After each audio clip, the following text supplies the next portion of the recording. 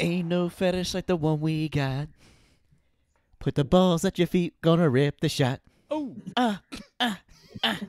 Ooh.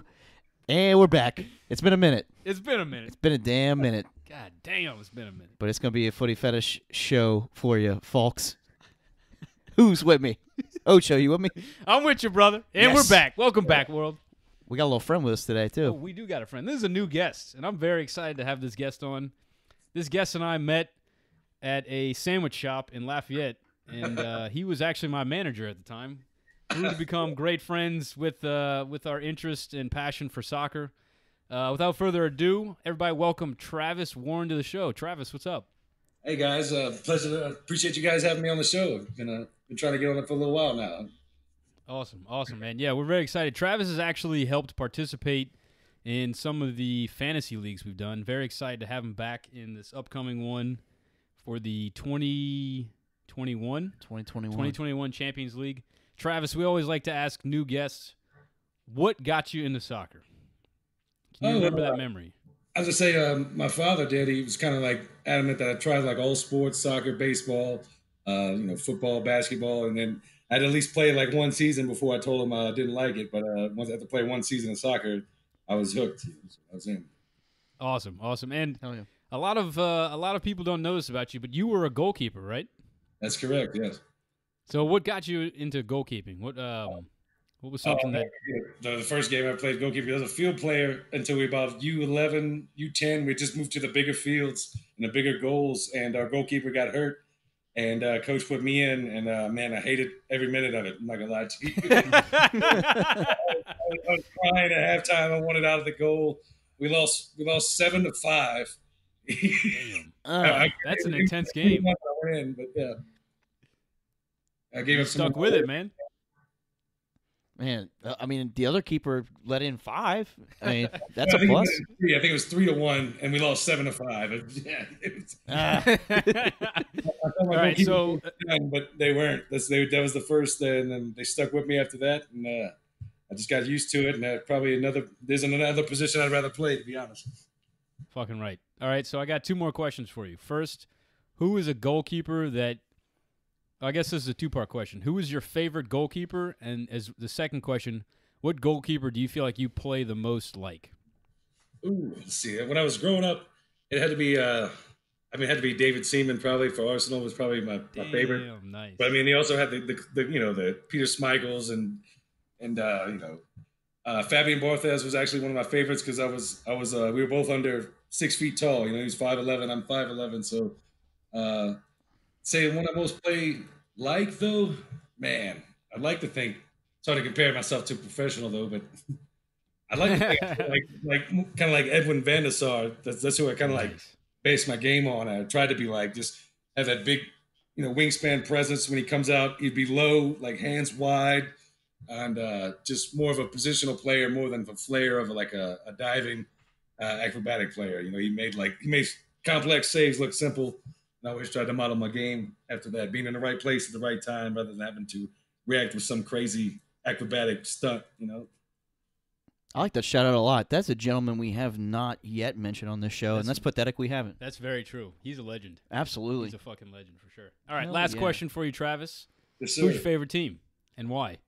Favorite team would be Arsenal. It goes back to my dad had to take over like the coaching job. Our head coach moved away when I was like U10 U8, I believe, and he knew absolutely nothing about soccer, having not played it. And he had one of those old satellite dishes, like in the backyard. It looked like a trampoline size, Yeah. Cracked it into the English broadcast, and I guess he was just going to pick a team to watch. And I guess to be honest, probably Arsenal just had the coolest name. Everyone else was like Man City or Liverpool, like where they're from. It was just Arsenal, that was it. There was a team name. And that was just a team, I guess, he picked to kind of watch every Saturday, try to learn the game. So I remember we'd go from cartoons to the EPL, and my dad would be watching, kind of taking notes, like old school style, trying to figure out what the hell was going on with the game. And we just kind of started watching Arsenal together and been a fan ever since then. I guess it was 93, 94, something like that. Damn. Wow. That's impressive. The So ways you back. got to see some great stuff with Arsenal. Yeah, pretty much. And you got to see some heartbreak moments, but yeah, some good stuff too. You got to mention heartbreak too. That Champions League final, man, that was broke my heart. Oh man, that's tough. Definitely one of the coolest names. I agree with you there. We are an arsenal of motherfuckers The coming fucking straight Gunners, man. at you. The Gunners. Right? God, it's a great name. We're an arsenal. We're an army. Yeah, man. We're coming. It's good stuff. Beautiful. Well, let's jump into some news. Let's jump into some news, baby. First of all, folks, we are going to jump into a few things that happened over the weekend, happened over the past week now that we got soccer almost every single day. Yo, it's great. I guess it's kind of like a blessing in itself now we don't have, the Euros going on. We still do have soccer every day. Yeah, we do. So I guess I can't complain there. But Mm-mm. anyway, I still rather my Euros. Yeah, I'd rather the Euros, too. I'll stop bitching about that. So, anyways, what do we have to do first, Hugh? We have some business to take care of. We got some business to take Something is back. care of. Oh, Something is back. the final piece, bruh. It's back. The It's back. champion. Champions League is back. Champions League is back, baby. You know what that means? The whack is back. They're going to have some teams for me to whack again. Oh, the The whack is back. Godfather's coming to whack some people away. But how's that going to work? I don't know. It's going to be the rules are going to be a little bit different this time. They are going to complete those remaining round of 16 second leg games, folks. We got some good ones. Yes. So off the top of my head, Man City, Real Madrid. Man City, Real Madrid, Chelsea, and Bayern. I think that one's already done. Yeah. But Juve, Lyon. Oh, that could go any direction right now. Yes, That could wide go open. Any direction. We're missing one. What's the last one? There's a fourth one in there. Yeah. Off the top of my head, I can't remember. Juve, Man City, Real, Lyon, Bayern, Chelsea. Oh, I have. Oh, Napoli, PSG. Barcelona. Thank you, Napoli, Boom. Barcelona. God, those are great Boom. games. Which that one can go either way too. That one's Yeah. tied at 1. That's 1-1. Boom. That's a 1-1 game. That's gonna be a sexy one. So but- what happens after the round of 16, Booty? Glad you asked. I got your answers from August 12th to 15th. So right after the 7th and the 8th, August 8th. That's when they start, August 7th? Yeah, and 8th? yes. So Okay. that's gonna be the remaining round of 16 second leg fixtures. That's gonna take place in Nyon, Switzerland. Now, All right. the 12th to the 15th, only a few days later, we're going to pick straight up the quarterfinals. The quarterfinals and the semifinals are going to be a single leg elimination that will take place in Lisbon. Huh. Your semifinals will be August 18th and 19th, with the final being August 23rd. Wow. That's Just crazy. rapid fire. That's fucking rapid That- fire, man. Boom, boom, boom. Falcon fast, man. We're going to be whacking focus daily. Come and get them. Good to see you again, Godfather. Always a pleasure. Okay, with that big news, let's jump into some soccer because I mean we've had games every day. It's like it's a blessing, but as well as like I'm missing so much because I just can't keep up with it daily. And we'll be honest with you, folks. We completely missed. We missed a good chunk this We weekend missed a good because there has been so much There's been a lot, but we're gonna keep you up to date as much as possible. since we last talked. Travis, I gotta ask you, man. Yes, sir. What's your thoughts on this Champions League? Who do you think is a favorite? Could you give us a top 4? Give us some of your perspective here. I mean, I would have to say, the top 4, it rarely seems to change a lot sometimes. You always have the Bayern's going to be in there. You have the La Liga teams, Madrid and Barcelona. But I mean, always like going for the underdogs and the less favored teams as well. But I mean, I can't call it either. Plus, going to a single leg semifinal and that on neutral ground and being such rapid fire succession, man, I'm not too sure. I think it's going to be interesting, but I can't call it. I don't think you can. I think you're spot on there. Without the fans, it's going to be really interesting. I mean, we just saw Liverpool get knocked out by Atletico Madrid. Yeah, That's Atletico's wild. solid, though. What's that? Atletico is solid though. It's not like they're a slouch or that much of an underdog. That's true. That's true. They're just kind of in the shadows of Barcelona Real, which is unfortunate, but that's a solid squad. That's a very solid squad, and they proved it that night. But I'm with you, man. Is without fans, is it more likely that the team on paper will win? The best team on paper? Do you think that's the route that'll happen? I'm not sure because I don't think it's ever really been done unless you're watching I've seen the Champions League where the Russian teams now their fans aren't allowed in for some crazy stunt they pulled or something. But that's about the only time I can remember ever watching a game where there weren't any fans in the crowd. And I think it definitely makes a difference.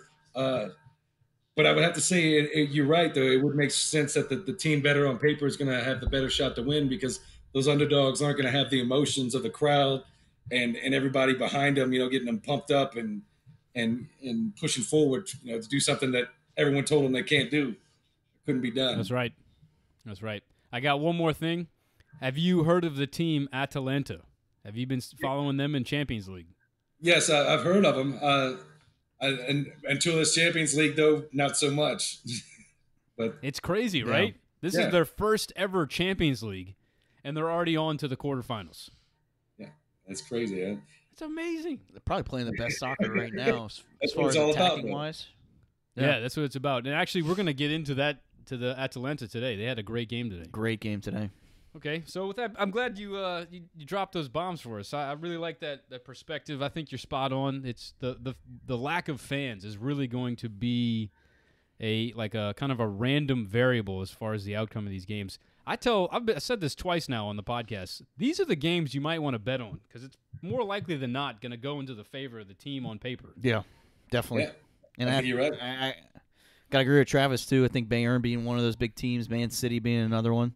The teams that are just dominating people, per usual. He said, take away the whole underdog aspect of it. I think the only underdog that really does have a shot is Atalanta. But what would they do against a team like Bayern? I think that'd be really fun to see. I hope to see it. Yeah, I would love to see that. Speaking of them, they wrapped up their own little Bundesliga title, the 8th straight for them this past week. Back on June 16th, they wrapped up that 8th straight with a 1-0 victory against Werder Bremen. Again, just dominating, just being really, pressing forward, looking great. You got Alphonso Davies running that whole wing. That whole left side it's Alfonso Island. It's the whole thing. That's all his. That's all his. Yeah, me. Roadrunner. Roadrunner, I think hit what they say he hit like 25 miles an hour or something that game. Dude is a car. He's a car. He's a school zone. It's crazy when you think about Bayern. It just happened to fall out that they needed a center back. David Alaba had to pinch into the center back. Yeah. And I'm like, we just signed this guy. Let's see what he's got. And it's like, oh, this dude's a starter. This dude's a fucking starter. He's Canadian. I don't know. Yeah, I don't know. Yeah, can Canadians play soccer? Do they even know what it is? They even know. Where's the puck? Yeah. Canadian player. What is this round thing about? What you said there, Travis? I said, who was a Champions League Canadian soccer player before this? I'm trying to think of one. Justin Hoyt comes to mind. I only know one Canadian player, I think. Damn, I couldn't have even announced that, dude. Damn, another great shout out on the show. Yeah, Hot take. Damn. I tell you what, speaking of Bayern, they are going to finish the season a lot sooner than all the other leagues. Yep. Which might favor them for Champions League. Enough rest. They're going to have it's that debate of rest or rust. I think after 10 games, you've shaken off the rust, and now you're just going to enjoy the rest here. So, I'm glad you said them first, Travis. That was the first team you said. You were like, Bayern. It was like, Bayern are looking like strong favorites in this Champions League. Definitely. I watched one of the Bundesliga games, and they just destroyed. I think it was Berlin, like 5 or 6-0. They look like a well-oiled machine, as most of the German champions do. So they're going to be harder. Yeah. So how does the rest of the league shake out, Booty? You're looking at Bayern with 79 points, so they have it wrapped up. It's all theirs. They're taking it home with them. No receipt necessary. They're going to take that and run with it. So, Dortmund's behind them with 69 points. You got RB Leipzig with 63. That was an important game they had this past weekend. Yes, very much so. Really created that gap between the two of them. Yes, and as you've seen, as just said, I mean, a whole 10 points, obviously. And RB Leipzig, that's the gap you're speaking of. Yeah, the 69 and 63. Yeah. They played this weekend. So that's going to be very important. These next few that we're mentioning, obviously Dortmund, RB Leipzig, Mönchengladbach is right behind them with 62, and Leverkusen with 60. It's going to be really fun to see 4, yeah. how that shapes up for Champions League, those top 4 spots. After that, you got Wolfsburg way behind them with 49, which Wolfsburg's been up and down. Yeah. So they could maybe make a run at it. I don't see it. I think Leverkusen is a better team there from what we've seen. Hoffenheim, 49 behind Wolfsburg. Freiburg, 45. Frankfurt, 42. Hertha Berlin rounding out that top 10 with 41. It's going to be a more interesting race, I think, to see those Europa spots. But I think keep an eye on that Leverkusen, Mönchengladbach, that race for 4th place should be fun. And, Leipzig might slip a little bit. What are they going to look like without Timo? Life after Timo. We'll see. I'll tell you what. For me, I got a hot take here. I think Hertha Berlin will somehow squeak away into the Euros. Do a little something? The Europa League. Yeah. They have been on great form lately. And they're only 8 points behind Wolfsburg. I think Wolfsburg's a 6th place spot. We'll see what happens. It's just a hot take. I love taking hot takes. Atalanta are in the fucking round of 16. Yeah. And I just rode that ship all the way to the end. Travis, I don't know if you knew this. He's been captaining the ship. I've been predicting Atalanta will advance into the knockout stages of Champions League since the beginning, and got made fun of every episode until they started winning. Pretty They close. lost their first 3 games, and then they went tie, win to put themselves in 2nd place in advance. And no one's been in quite of a hole. Yeah. In Champions League history. Ever. No team has ever lost the first 3 games and then advanced to the knockouts. Yeah. Hey, So I'm very proud about that guess there. 2020 is all about breaking records. Huh? Yeah. Yeah. Heard that, man. Heard that. Man. Bundesliga is pretty much wrapped up except for the top 4. I think we should just move on here. Let's move on to La Liga. We're moving the leagues that And aren't wrapped up. Let's do it. This is going to be a fun one all the way to the end. I think so, too. We had talked about it last week, and it's Real Madrid, Barcelona. They're neck and neck right here. Yeah. And Sevilla, I got to pat myself on the back here. I predicted Sevilla could give Barcelona some trouble. Did. They tied Barcelona. Barcelona lost 2 points. Real won their game plus 3. They are now tied 68-68 with Real Madrid ahead. This is going to be a fun. This is going to be a fun finish right here. This going to be very fun. A lot of fun. Looking at 3rd place, Atletico Madrid have 55. Sevilla in 4th with 53. Getafe in 5th with 49. Villarreal in 6th with 48. Real Sociedad in 7th with 47. Valencia in 8th with 46. Granada in 9th with 43. Atletico Bilbao in 10th with 42. Again, these Europa spots, I didn't realize how valuable they were, but these last 10 teams all have a valid shot of getting into that 6th spot. Yep. And even some of these 5th, 6th, and 7th place teams could potentially catch these 3rd and 4th place teams. I don't think Atletico Madrid will slip, but Sevilla, not to like down them after I put them on a pedestal, but they're not the strongest team. I'd like to see what the rest of their schedule looks like for the rest of the year. That's actually a good point. Atletico, something to point out, they were in 6th. The last time we were on this podcast. No shit. So they've moved up 3 spots. They're now in Champions League as of right now, and they're still in Champions League, of course, moving on to those quarterfinals. I think that's something interesting to point out. Something really, really fun, and everybody in the world that listens to us, and Hugh's going to laugh too.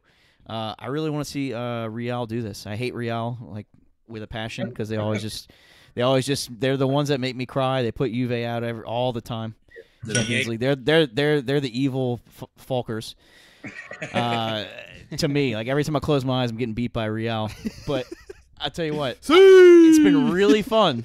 See, and we even got it. We even stole Wonder Boy from them, and they're still just that made y'all lose. And they're still there, just staring at me in Champions League. It's really fun though to see. If you go back and look, Zidane didn't really have a lot of faith in those youngsters. He's really been putting faith in the youngsters lately. Mm-hmm. Rodrigo, Vinicius. Vinicius has now scored twice in 2 games. Yeah. Really fun to see. So. Also, Valverde. I think Valverde's another young player. Yes. I think his name is Mendy. Is it Furlan Mendy or Benjamin? I think it's Furlan Mendy. Yes, Ben Mendy's with City. With the City, yeah. So Yeah. Mendy, another young player. Yep. Can't forget Hakimi's coming back. Yep. You know Zidane's going to be thrilled to have him on the right flank or left flank. I think he can play either, which is really great. Yeah. But, I mean, you know I'm a Real Madrid fan, but I love a tight finish. You know, Yeah, this would be fun. I don't like to see a blowout too much. Like, that gets boring after a while. You're like, oh, okay, fine, yeah, you're going to win. Yeah. It's like, Barca's no, going to win again. you don't know who's going to win here. You don't know, but... You really don't. And another thing to point out, Real Madrid has the tiebreaker right now. That's right. We're saying that Right. they are in first. They are in first technically due to a tiebreaker. They have 68 points as well as Barca. If they tie in points, they win on the tiebreak. Yeah. Who's So the first tiebreaker there? Because I'm looking at that. It seems like they have the least amount of losses, but Barcelona beats them in every other category. I think it goes head-to-head, in which... Head-to-head, okay. Yeah, I think it's head-to-head, and not actually... I think they both have won one, but then it goes to maybe a goal differential in head-to-head. Don't quote me on this, but that's how I would do it if I'm Barcelona looking has a at... better goal differential, more goals scored, more wins, more goals. Yeah. Real Madrid has a lower amount of losses and a lower amount of goals conceded. So I don't know what it is. I was just looking that's at that. right. I know. Yeah, you're right. Goal differential definitely plays a part. So I'm looking here on December of 2019, they tied 0-0. And then in March of 2020, Real Madrid won. So I think they automatically get that tie break through just because of that 1-1 tie win. damn, that was right before the break too. Yeah, that was like right before the break. Wow. That was exciting. Vinicius busted through the cherry and popped that first goal in, despite everybody at halftime talking trash. I'll never forget that. Vinicius doesn't. He doesn't have the final ball. He doesn't have the final ball. He can't do it. He can't do it. Zidane needs to take him out. And I'm like, don't take that man out. Don't take him out. He has been getting in behind the defense all game long. It's eventually going to happen. Sure enough, boom. Man, if the purple jersey ever comes back around, Oof. I'll do it. Put it in the jersey order. I'll do it. It's going to burn my skin. I'll do a Vinicius. I love that guy. Oh, man, that's awesome. I'm actually going to get the Real Madrid third kit. I don't know if you've seen that. It's a teal kit. Oh, Thielen? Have you seen that one, Travis? Oh, which team? The Real Madrid third kit. I think I've seen a picture of it. Yeah, I'm gonna look it up now. I'm getting the Tony Cruz third kit. You a Real Madrid fan? You? I am. I mean, it was all because of Ronaldo. You know, Ronaldo got there, and I was like, I just want to watch Ronaldo play. And then Zidane got there very soon after. Came back. Maybe not soon, but like, you know, around 2013, 2014. Yeah. Maybe 14, 15 Ancelotti season. right before him? It was Rafael Benitez. And he got fucking smacked in an El Clasico. And I remember immediately going on Facebook and being like, bring in Zidane. Because Zidane was on 5-0. Oh, yeah. It was like I a remember fucking walloping. I Yeah, it remember was bad. And it was like, how do you lose that badly when you have such a great team? Yeah, that shouldn't happen. He gets fired. Zidane comes in, wins Champions League that year, coming in the halfway point, and then proceeds to do it 2 more times right after. Only proves you're fucking up some kind of coaching level there. That's what I'm saying. That's what like that for me was like I lost a lot of respect for Rafa Benitez despite his history. You know, he's a great coach, but that for me it was like, dude, you got a team like that and you can't make it a 1-0 loss. It's got to be like a fucking 5-0 slap in the face, you know? Come on, man. I remember seeing that, being really happy. Yeah, I remember a lot of people were like, hey, man, how you feeling? I'm like, good. Hey, dog, don't talk to me right now, dog. Don't fucking talk to me. No, but this is going to be interesting. I wish I could watch more La Liga games. They are playing daily now. Yeah. Which is great. Yeah. Real Madrid played today, and they won 2-0, I believe. And that being said... What'd you say? They won 2-0 against Mallorca. There you go. 2-0, Vinicius goal, Sergio Ramos goal. Ramos got a goal. So Sergio is really coming into form as a leader. As a position we don't have a name for yet. He's a hybrid position. He's a flex. Isn't that right, Travis? He's a flex. Yeah. He's a Did you put him at striker? Whatever you need to be. Yes. Oh, that's awesome. That's awesome. Hell yeah. That's cool. Well, that being said, with games being every day, what we got up next for the big dogs, the big boys, Barca, They had Celta Vigo on June 27th, so that is Saturday. Yeah, because you just said 26th is Friday. That's yeah. right. 27th Okay. Saturday. So Saturday, and then we have Atletico on Saturday as well versus Alaves, and then we have Real Madrid against Espanyol, and that's going to be Sunday. on Sunday, Yeah. 28th. So again, that's where we're going to see who's going to move where. It's going to be fun. It's going to be fun stuff. Ooh, yeah. Real Madrid has basically got this in the bag. As long as they don't slip keep points, Winning. just keep winning. They look like they're on form. Benzema is hot. Barcelona doesn't look like you know they're on what's form, you know what's interesting? Barcelona, I feel like, fucked themselves immediately before they started playing when they put their whole team up for sale, except with the exception of 3 players. Yeah. That for me just sends shockwaves through your locker room.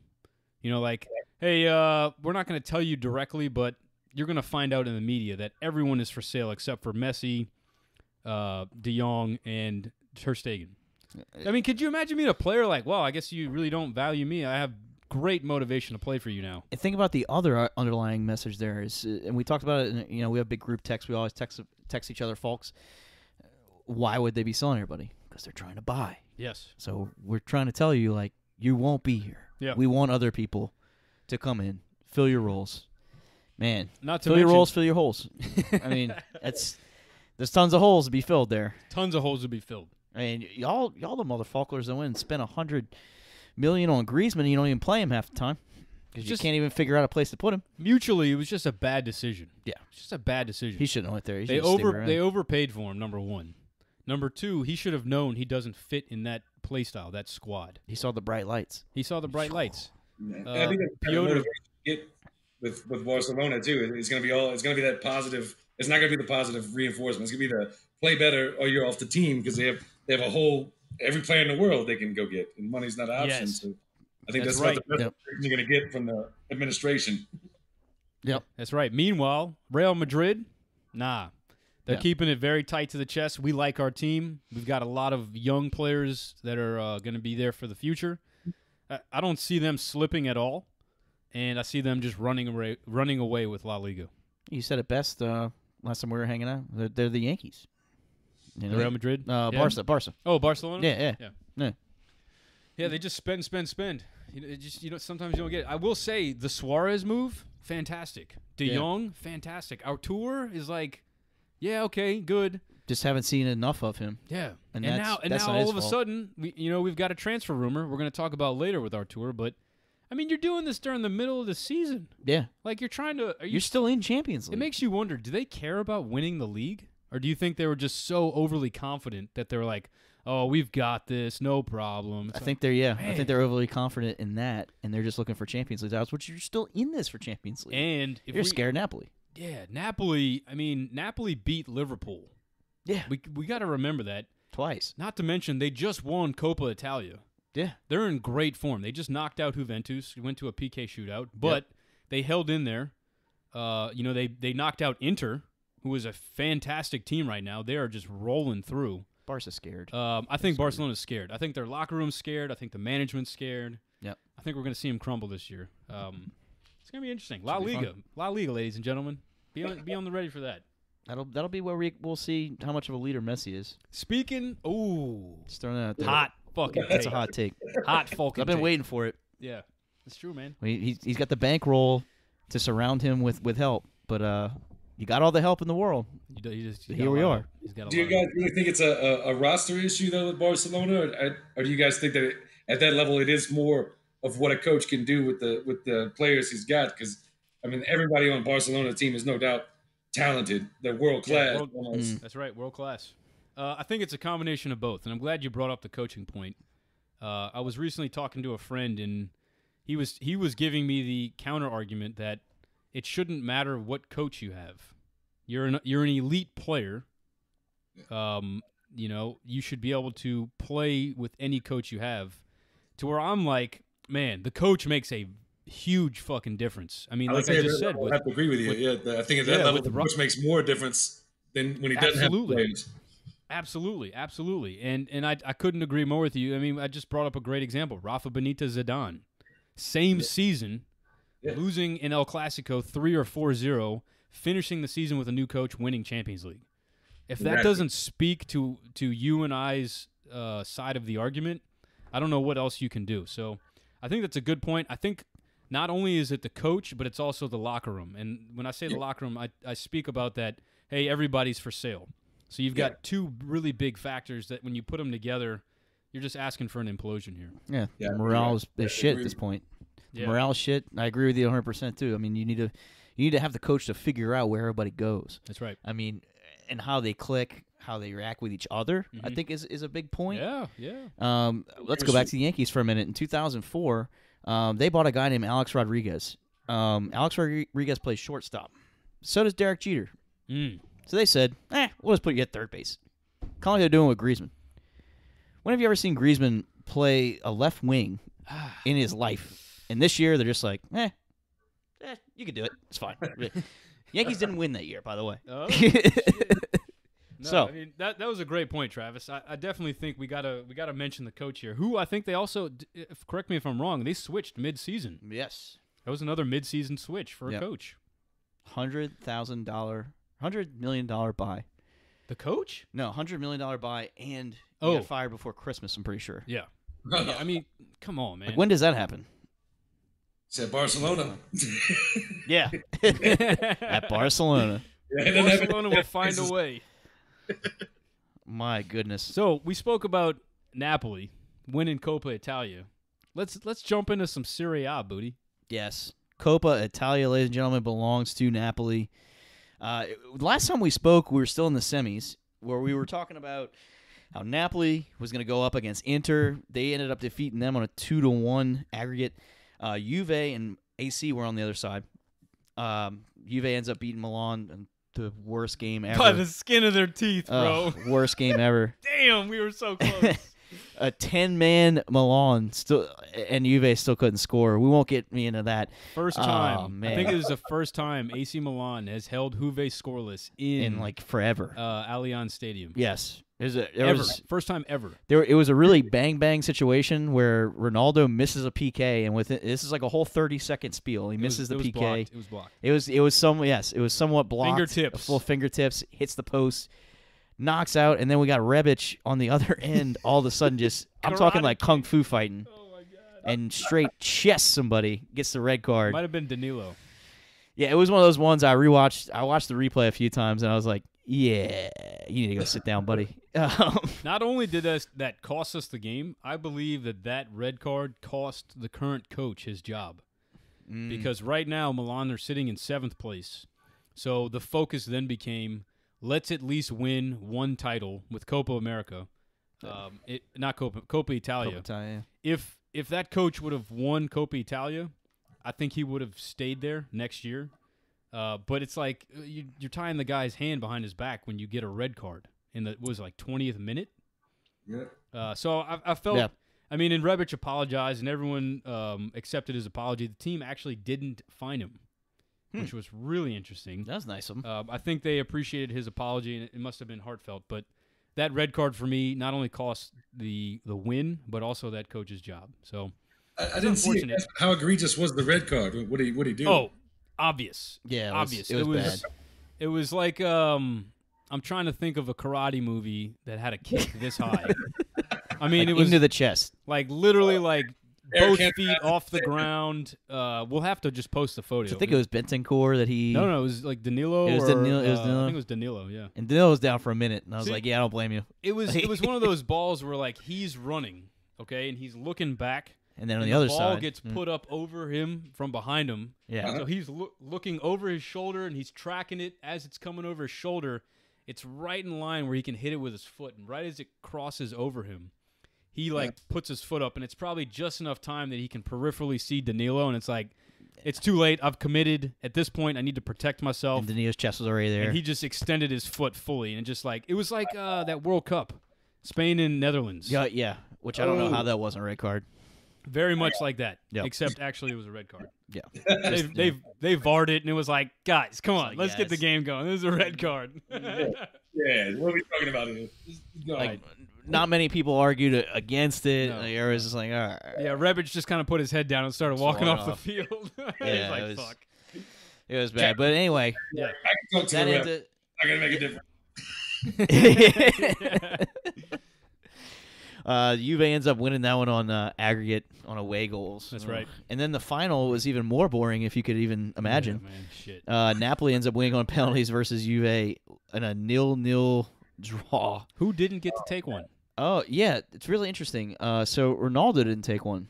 You know, like the guy who probably should be first taking a penalty. The first two players for Juve walk up and miss. I believe it was Dybala and... Ronaldo was on the list to shoot, though, huh? Damn, who was the second shooter? I can't remember who the second shooter was, but... Forgettable. That's Yeah. all I got to say. Yeah, but there's Dybala missing in a big moment yet again. Just... I go on rants about that all the time, Travis. It's just... I need him to do something in a big game for me. When he does all these things leading up to it, he just has a great Champions League, and then we get to the final, or we get to Copa final, and just nothing. Just nothing. It's weird. For me, as a goalkeeper, I always shot in our team's PK shootouts. So it was always either like first or fifth. I've done it as 7 different PK shootouts, but I always just found them easy. I never missed one. And I'm not trying to say I make it on that stage, but it just, as a goalkeeper, it just, the pressure is just different, I imagine. I don't know, just a tap in. But also, I got to bring this up. There's no fans. Yeah. It's quiet. It's like a practice. That's playing to the shooter's advantage. Yeah, exactly. That's where I'm like, how do you miss? Yeah. You got all the fucking silence you need. Get your mental right, you know? Man. Is that where they blocked, or did they miss post or miss the goal? Oof. I feel like Dybala just fucking... Dybala is... No, he got blocked. He got blocked. He got blocked. That's right. The goalkeeper guessed. And I think the next guy, whoever it was, just... Oh, this is actually a great question for a goalkeeper. Goalkeeper. When a player steps up, if he's a left-footed player, for you, what is the direction that more likely than not, he will go? I have to say left foot is going to come across his body, go to my left. Boom. Right. You would have blocked Dybala's shot. Yep. Congratulations. I mean, and you know what? It wasn't even like tight to the edge. It was like a mid-level left foot shot. Like the goal, like I remember watching, the goalkeeper didn't really have to try that hard to block it. I kind of want to pull these highlights up as we're talking. They lost so quickly in the PK shootout. Ronaldo, who was the 5th shooter, didn't even take one. And it makes you wonder, do you look at Sarri here or do you look at Ronaldo? Yeah. Who picked the shooting, you know? I mean, it's got to be the coach's lineup. I mean, I can understand wanting you between your 2 best shooters. I want them 1st and 5th. I know that. But, I mean, I couldn't say a coach is at fault to put Ronaldo shooting 5th. Who's going to think that your players aren't going to make the first 2 or 3 shots, you know? Like, you got to have faith in the rest of the team as well. Get Ronaldo in that position. Dude, we're watching it right now. As you were talking, we watched this. Dybala, you would have blocked Dybala's shot, and then Danilo was up next. He just fucking wanked it. Blast. Oh, my God. Not even close. Donkeyed it. I can always have a little sympathy if the keeper blocks your shot, but if you miss the goal, to me, there's no excuse for that. No excuse. No, man. No excuse. Absolutely. At least hit the frame. If you hit the frame, then you get a little bit more sympathy. But, like, outside the frame, like, that's on you, man. It's amazing. It's I remember amazing. one of the best PK saves I ever saw was in the World Cup with, I can't think of his name, Ospina against England. England won their first one, but they put I forgot the shooter for maybe Henderson, ripped it into the corner low. It was a great PK shot, a rocket, and Ospina just guessed right, then reacted. It was probably one of the best one-handed saves I've ever seen in PK. Like that, I mean, I can't take away from the shooter. He would shoot another PK shootout for me, but you sky it, you know, DiBaggio style, it's like, and, you know, get 3 points on a field goal. It's like, nah, man, you got to put it on frame. That England versus Colombia, that was a fun one. Yeah. I was watching with some Colombians. I just remember Ospina saved as a goalkeeper, just low, full of stretch. There's a rocket that he saved, yeah. Like a shot like that. He play for thing, keep it. Ospina's with Napoli. You got to put it on frame, though. Yeah, for sure.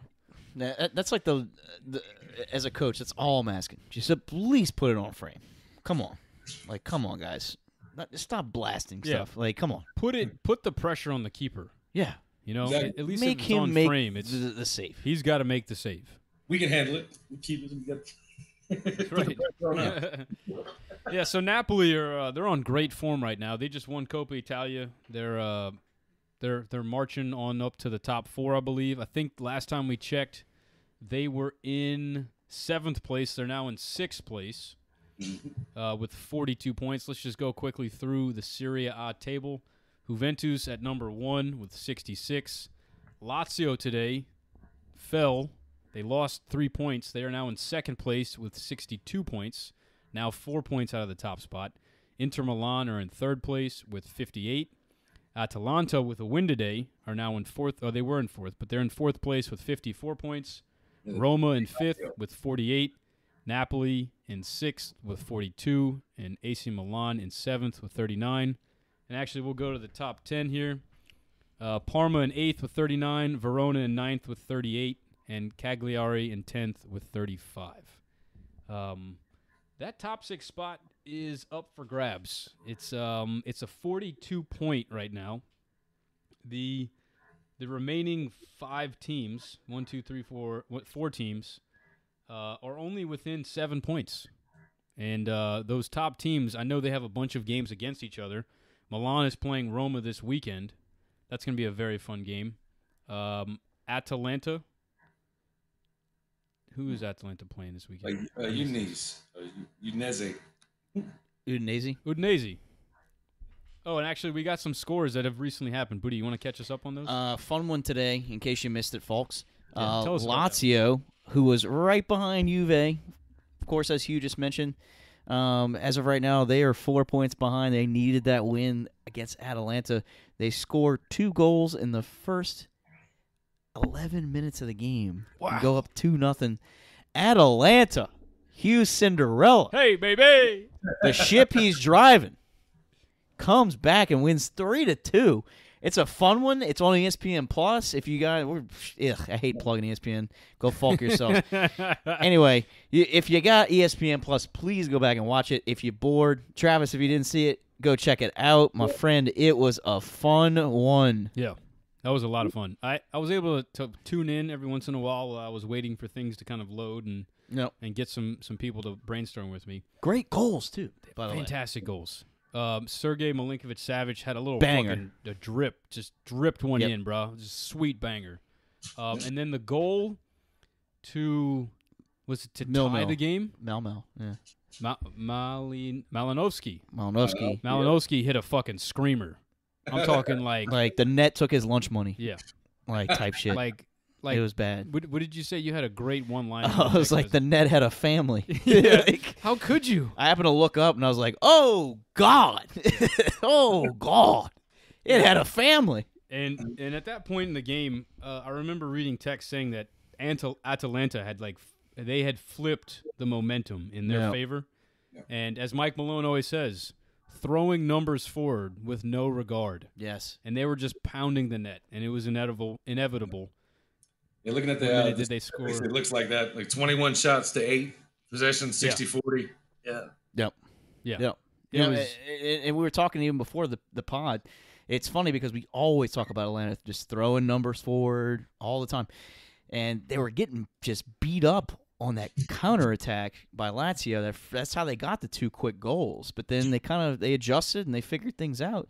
They started dropping a few guys back, and next thing you know, 3-2. Bye, see ya.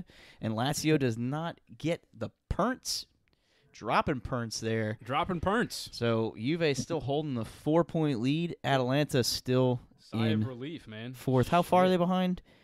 Fuck Inter. Yeah, appreciate that. Absolutely. They're only 4 points behind fuck Inter. Above Inter. Above, yes. So they can make this, they can clear the gap. I mean, right now, it's looking like they got Champions League next year in the bag. Roma's the next one behind them at 48. So Roma are playing Milan this weekend on Sunday. Oh, that actually might be a really good excited. Game. Very excited about that game. It's an evenly matched one. Yeah. That's awesome. I would love to get those 3 points and prevent Roma from advancing further up the table. But some other games that happened recently. Inter beat Sampdoria June 21st, 2-1. Juve beat Bologna. They got back to their winning ways, 2-0. That was back on June 22nd. And then you had Napoli against Hellas Verona. 2-0 win for Napoli again. Napoli just on fire, as Hugh already said. Shout out to Gennaro Gattuso. Yeah. Getting the team midway through the season and doing what he's doing. Jumping in. grabbing the reins, baby. He's going to First- be in his underwear. First title as a coach. Coppa Italia. Go figure. Boom. And actually, did I send you that stat where it was like he's been in like 9 Coppa Italias or Wouldn't doubt something, it. and Yeah. wouldn't doubt it. only lost 1 Yeah. or something like that to Juve? Well, there you go. Would love to have him as a coach. Yeah. That's awesome. He seems like a real rah-rah kind of guy. Yeah, Feeling it, exactly. yeah. Feeling those tidy whities, you know? Now a big game today. It just happened today. Inter had a chance to move up. They blew a lead late today. It was a fun one against Sassuolo. Really, really fun. It ends up 3-3 in a draw. Multiple lead changes within the last 10 minutes of this game, but the main point here is Inter just dropping points when they could have. They had a chance to close it out. If Hugh just pulled it up just now, so they had the 2-1 lead for a hot minute. Then Sassuolo gets a penalty in the 81st, converts. Inter right back at them 5 minutes later. They go up 3-2, and then Sassuolo gets the 89th minute. That was a pretty one too, by the way. The very last one. Did you watch that one? I watched the second half. Yeah. What'd you say, Travis? I was saying the guy's name. I like his name. For Sassuolo, who scored the goal. What's his name? Giangiacomo. Appreciate it. I was like, I'm Gian gonna make Giacomo. you gotta say it. Yeah, that's a good one. I'm going to go back and look at that one. I mean, if you look at this one, 18 shots to 11 shots, 50-50. even possession. Yep. Looks like there's a ton of fouls. So just probably a hard-nosed defensive game with a lot of open, stretched, attacking. That looks like a fun one. I wish I could have watched that one live. Yeah, didn't get to watch the whole thing, but it was fun what I watched. That's an interesting one because Inter dropped 2 points there. And in the tables here, when we're looking at these tables, Atalanta, with their win, became 4 points closer. They're now 4 points within that third place to kind of secure themselves. Roma's knocking on the door. Napoli's knocking on the door. AC Milan are knocking on the door for that fourth place spot. I truly believe Milan can win out and get fourth place. I'm going to now take my steering wheel off the Atalanta ship, and I'm going to put it on that AC Milan ship. And I'm going to steer them into fourth place. Feel the same vibes. Yeah. Same vibes. Same positive vibes. Let's go. It's the same map. It's the same destination. We might get Ibra back, by the way. That's some big news. Ibra hurt his calf. There was rumors he'd be back for the Roma game this weekend. That'll not happen. He might sub in. I doubt it. When is that game? Friday or Saturday, Sunday? That's a Sunday game. It's a Sunday. Sunday game. Yeah, Sunday. I mean, Sunday anytime game he on steps on Sunday. the field, he got a shot. What's up? Because anytime he steps on the field, though, magic can happen. Oh my God, dude! It's a shot in the arm. We've been saying that since the January transfer window. I mean, you've seen it in Milan. We did an AC Milan episode, and They just look better. shout out my boy Joey from Ghana. Joey's been helping keep me sane during this pandemic, being able to just talk AC Milan soccer, and he said it best. Ghana Joe, man. He said it best. Ibra has just changed. He's just put the whole club on its head with what he's brought in there as a leader, with his play, with his words. Everything. And right now it's unfortunate. Attitude. The attitude is what they needed. Winning attitude. I'm doing the Italian thing right now. Definitely has Imagine if you had Gattuso and Ibra. We almost had that. On man. Napoli. No. When Gattuso was the coach last year. That's right. Yeah. And the only reason he stepped down was because the fans wanted his head. Yeah. And when you look at it, you're like, man, it was 1 point. He was 1 point out of fourth place.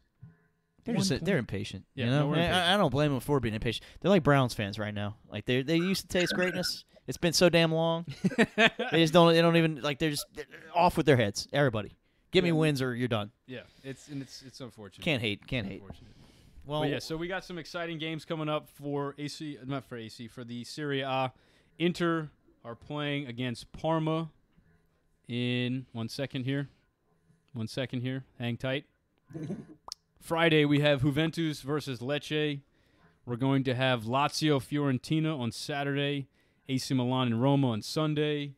We're going to have Inter on Sunday as well, Atalanta on Sunday as well. Inter versus Parma on Sunday, Atalanta versus Udinese. Lots of really good games. I would tune in for the Milan-Roma game. Yeah. That's going to be a really good game in my opinion. it's looking the best out of all the ones we mentioned so far. Yeah, that's going to be a good one. And as we said, I mean, as you know, as we mentioned, that's going to have big implications for UCL and for Europa. Yeah. So which be is fun. It's valuable now. I get it now. I get it. Yep. Europa is important for these 5th and 6th place teams. Yep. Looking at next Thursday, you have Atalanta and Napoli on next Thursday. Would be a good one. Ooh. Ho! That's going to be fun. That's going to be a fun one for sure. Mark it down. Oh, and then that following the Saturday right after that is Lazio Milan. It's be a fun 4th of July. Gosh. Definitely have some crucial games coming up in the next week or so. That's right, man. Got the Turin Derby too. Juve Torino. Oh, Torino. Shit. Yeah, it's gonna be fun. And I mean, granted, Booty and I, as most of y'all know, we're both biased towards Serie A, so we had to kind of pause here for a little bit and talk about this a little bit more in depth. I'm gonna go clean up my mess I made. New pants. With that being said, anyway. we brought on an EPL specialist. Travis is one of the few people I know who's very adamantly following the championship, the 2nd division in the EPL, for those who don't know. Oh, my goodness. So let's get into the EPL, Travis, shall we? Do it. I'm excited. Let's do it. It's easy on my heart. Do it. So, who's your English 2 league team, Travis? I need to know. I like a lot of them, but I mean, they're familiar faces in the EPL as well. I think West Bromwich and Leeds, I believe, are the 2 front runners. But I mean, I like the underdogs, man. Just so any of the teams making a run at the top. And isn't Fulham in that? Yeah, Fulham in that in place for a playoff position, which is probably some of my favorite games to watch because 3, 4, 5, and 6 go to a semifinal, final for the 3rd position. And those are just intense games to watch, man. It's like $100 million, £100 million paydays on the line, you know. Oh. Can you explain that real quick for those who don't know what that is, the playoff? Yeah, the playoff for the Champions League for the promotion and relegation, the top 2 teams in the Champions League automatically advance. And then the teams who finish 3, 4, 5, and 6 enter a seeded playoff. 6 will play 3, 4 play 5 in a double leg semifinal. And then the final at Wembley, I think it's coined the most expensive game in the world because the winner gets the EPL shared revenue of like £160 million. Wow. And I know it's like historically one of the most finals with the most red cards. It's a lot of passion. Hell yeah. Yeah. At that point, you leave it all on the field, man. You like that red card's not going to last the following season, is it? Or is it? I think they do. I think it does. The EPL. I think it goes through all the way. I think they're suspended. That's incredible. That's awesome, man. Oh my god. I feel like you've seen those highlights on that'll float around on viral videos where it's 2 teams going up against each other and the highlight of that game is just red cards, and there's 5 red cards. Yeah. Meanwhile, there's goals being scored. It's goal, red card, goal, goal, red card. You're like, what the fuck is going on over there? Got the $160 million payout. Shit. That's got to be such a great game to watch. It's fucking nuts. Tune into that one next time. I think, wasn't it on ESPN Plus or something like that last year, the final? I think it was. It was. I want to say that's how Brighton and Hove Albion got in. They were this. They finished 6th on the last day of the season. They won, another team lost, so they made the playoff, and then they ended up winning the playoff to get in. Wasn't it Derby County and something like that last year? Yeah, I think it was. Yeah, Derby County. Is that Lampard? Villa. So go ahead. Sorry. Yeah, it was Lampard. Right? I believe it was Derby County and Aston Villa last season. I think that's how Aston Villa got in. Oh, okay. Oh, Aston Villa got Aston Villa beat them, and then they got promoted. Yeah. Wow. Crazy. That's nuts. Well, now it's fucking Rooney. Falcon Rooney's coming. Falcon Rooney, first player coach. Woo-hoo-hoo. Player and coach, I should say. They're still in it, right? What's that? Is Derby County still in it right now? I believe Derby County. I think they're in the. Man, you got me right there. I think they're in the lower league. Yeah, they're in the Champions League, Champions Division. Sorry, not Champions League. Okay, it's called Champions 1 or something like that. Yeah, it goes the Premiership, the Championship, League 1, League 2. Okay. Gotcha. I had to go pull this up. Nottingham Derby Forest, County, 12th place. Swansea.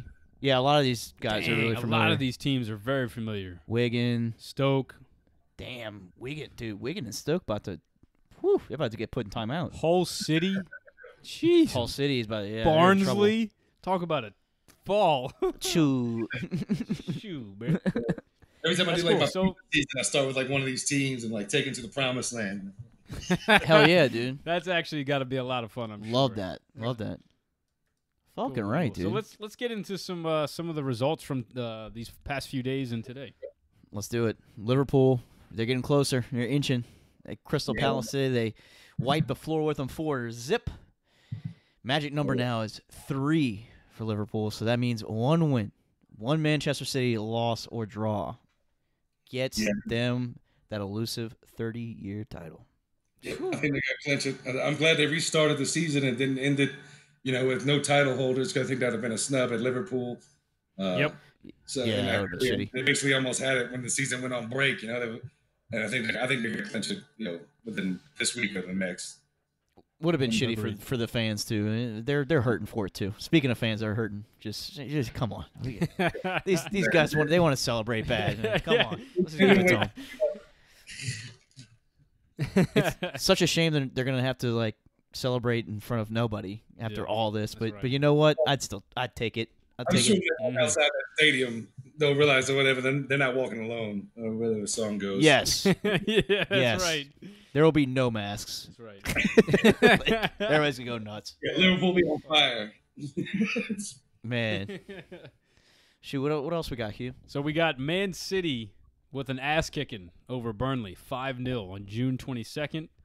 Yep. Leicester with a draw 0-0. Did you catch that game, Man City Burnley, Travis? I caught pieces of it, but it was pretty much. It's Man City. They had it sewn up from I think the 20th minute. I want to say it was 2-0 or 3-0, and they never looked back. And Burnley barely ever looked like they were in that game, to be honest. Let me ask you this one: did you catch any of the Chelsea Aston Villa? Pulisic coming off the bench. Definitely, I saw that. I saw Pulisic got a goal. I believe in that one. I think so. I did watch it. Unfortunately, though, I wasn't going for Chelsea, even though Pulisic is on the team. I just I can't find my heart to ever pull for Chelsea. I wonder why, man. I wonder why that is. That's interesting. No, I'm messing. But I've been building the championship last year, and I'm a fan of like this squad. I like the captain Jack Grealish. I thought he played a good game. That just at the end of the day, they were outclassed by Chelsea. But they win the fight. They put up a good fight. I thought. Yeah, it was 2-1, man. You're in that game. 2-1 win. You give them another 10 minutes, that could change easily. Yep. Easily. Did you catch any of the Man United games? First being, of course, they played at Tottenham with the 1-1 draw. Shut up. Back on June 19th. Jose got shut up. Shut up. He got the shut up big time. Oh, man. And then today. But they ended up tying. I guess that's the next best thing. Yeah. Listen, today they look fantastic, apparently, because they did what they didn't do that game before that against Tottenham. Fernandes and Pogba both were starting together, and apparently they were very impressive. Yeah, I did watch the whole Man U Sheffield United game today, and it was almost boys against men, to be honest. Sheffield normally comes out and puts up a good fight, and I didn't say they played bad because they really didn't. They had a couple good looks at the goal, but Man United and this Marcus Rashford, they were just the better team, hands down. And they got a deserving 3-0 victory today. I tell you what, when I watched Man U Tottenham, and when the moment when Pogba subbed on, it was obvious that he was the better player. And within seconds, he had this incredible full extension tackle right outside Tottenham's box. When you can make an open field tackle in the other team's defensive third, recover the ball, and then put some kind of chance in on goal, that's an amazing play, man. Yep. I don't know how you're doing that, but Pogba gets a lot of flack, and I think he's one of the world's greatest, one of the best holding midfielders I think I've seen play in the EPL in a long time. So I know a lot of people like naysayers, and they think he's never performing up to their standards. But no one dominates the midfield like him. And when I watch him play, he's impressive to watch. Yeah. And I think it's really great that they have Matic. Was Matic in the field today? Did he play? Looks like he did play. Yeah. Matic, when Pogba has a true center defensive mid next to him, whether it's Matic or Conte, it really allows him to go forward and be creative. And then when you have a player like Bruno Fernandes who can link up with Pogba with the same level of technique and soccer IQ, they can work off of each other. And Pogba can kind of do this rotation where Bruno Fernandes can go forward and attack the net, and vice versa. Pogba can then go forward and attack the net. It really makes it difficult for the opposing midfielder to just put a front and screen that back line. It's just extremely difficult. I really wish I could have watched that game, just because Pogba from the blow of the whistle. I mean, he's a different player. Yeah. You know, he's. I don't know if you remember that men's league that they used to do at Moore Park. Travis, do you remember that league? I do, Man. yeah. Dude, I used to have some teams out there. There was a few players on my team that if I did not start them, they were just absolute dog shit. If I would try and sub them in, even after like 10 minutes, they were just dog shit. It made such a big impact on them to just start the game on the field. It's that mentality. It's crazy, and I feel like Pogba's One of those guys, yeah. he's not necessarily one of those guys, because that last game when he subbed on, he was playing with a chip on his shoulder. Yeah. But when he starts the game, he's like, all right, we're here to win it. He drew the foul too. We didn't mention that. I think he's a starter though. I think he should start. Oh, that's right. But Yeah, and Booty makes a good point here. Against Tottenham, Pogba was the player that drew the foul that allowed them to tie the game For the PK. for the PK. So I really want to watch Pogba. show. What's that? Today was the Anthony Martial show. Yeah, that's right. Yeah, hat trick.